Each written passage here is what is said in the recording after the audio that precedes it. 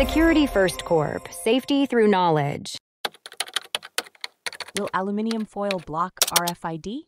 Have you ever wondered if wrapping your credit cards or passports in aluminum foil can really protect them from being scanned by unauthorized RFID readers? Let's dive into the details to find out.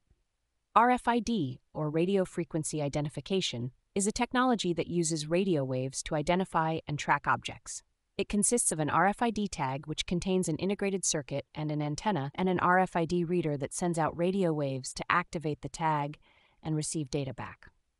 Now about aluminum foil, it is a conductor of electricity, which means it can interact with electromagnetic waves, including radio waves.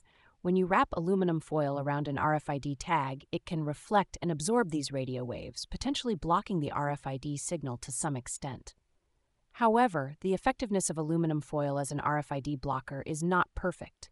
The shielding effect depends on several factors, such as the thickness of the foil, how tightly it is wrapped, and the environmental conditions.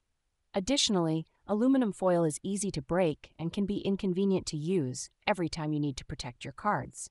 For instance, if the foil is not wrapped tightly enough, it might not provide adequate protection. Moreover, the foil itself can be damaged easily, making it a less reliable long-term solution. So, what are the better alternatives? There are specialized RFID blocking cards and products designed specifically for this purpose. These cards and products have materials like metal layers or metal fibers that can effectively block RFID signals without the inconvenience of using aluminum foil. They are durable, convenient, and can be easily placed in your wallet or purse. In summary, while aluminum foil can reduce the effectiveness of RFID readers to some extent, it is not a foolproof method. For guaranteed protection, using professional RFID blocking cards or products is the way to go. These solutions are designed to reflect, absorb, and diffuse radio frequency signals, ensuring your personal information remains safe.